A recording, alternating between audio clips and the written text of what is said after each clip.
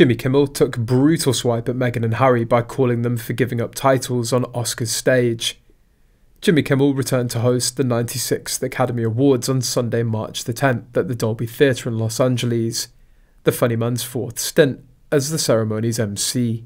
Oppenheimer was the night's big winner at the Oscars, taking home the gold for Best Picture, Best Director, Christopher Nolan, Best Actor, Cillian Murphy, Best Supporting Actor, Robert Downey Jr., and more. Emma Stone looked absolutely stunned to win Best Actress for Poor Things, and as the now two-time Oscar winner suffered a wardrobe malfunction on her way to the stage, she joked that it happened during I'm Just Ken, Ryan Gosling's sparkly pink perfect performance of the Barbie song that came complete with karaoke. On the Oscars stage this year, the host Jimmy Kimmel continues to have a lot to say about Prince Harry and Meghan Markle. He recalled their explosive interview with Oprah Winfrey back in 2021. The couple shared shocking details about the royal family and made several claims about how Meghan was treated while living in the UK. In the aftermath, many famous people spoke up, with some defending the royal family. Despite not being particularly interested, Jimmy was among the 17 million Americans who watched the Oprah special.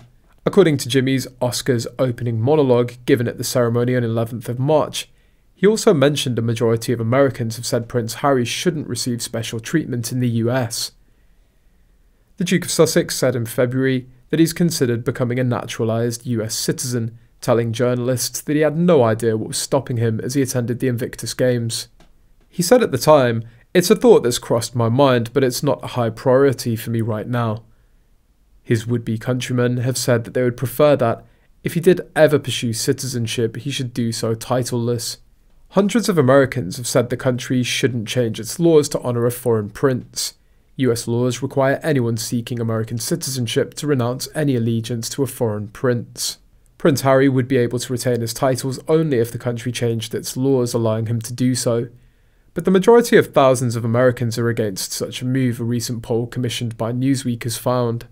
The publication commissioned pollsters Redfield and Wilton to ask 1,500 US adults whether the law should be changed to accommodate him. The organisation found that 44%, or 528 people, were against the idea, while nearly half felt the opposite. Only 23% of the sample, 276 people, said that they'd support legislative changes that would allow him to keep his titles. And the remaining 32%, or 384 people, said that they were uncertain as to whether the law should change. Lawyers believe that there's one avenue for the prince to keep his titles and still become a US citizen. Never going to happen, as without it the doors will be closed to the couple. Without the titles, they're nothing, just plain Mr. and Mrs. Henry Windsor. During an incident with The Hollywood Reporter, the late-night host was asked about how much he worries about insulting people during his gig. "I have such a fear of standing in front of a quiet audience, but as far as people being mad, I don't necessarily operate that way," the 56-year-old responded.